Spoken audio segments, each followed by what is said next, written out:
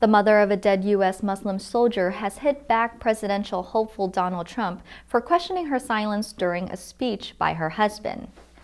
Mr. Khizr Khan said Mr. Trump was ignorant about Islam and that he did not know the meaning of the word sacrifice. He attacked the Republican nominee in an emotional speech to the Democratic National Convention on Thursday. Mr. Trump later in an interview suggested that Mrs. Khan may not have been allowed to speak due to her religion or her family values. The couple's son, U.S. Army Captain Khizr Khan, was killed in a car bomb in 2004 in Iraq at the age of 27.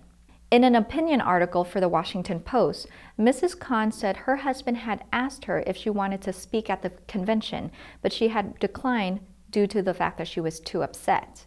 She added, quote, "Mr. Trump has said he's made a lot of sacrifices. He does not know the meaning of the word sacrifice." On Monday, family members of 11 service members killed in action wrote to Mr. Trump, expressing dismay at his treatment of family of Khizr Khan and demanding an apology.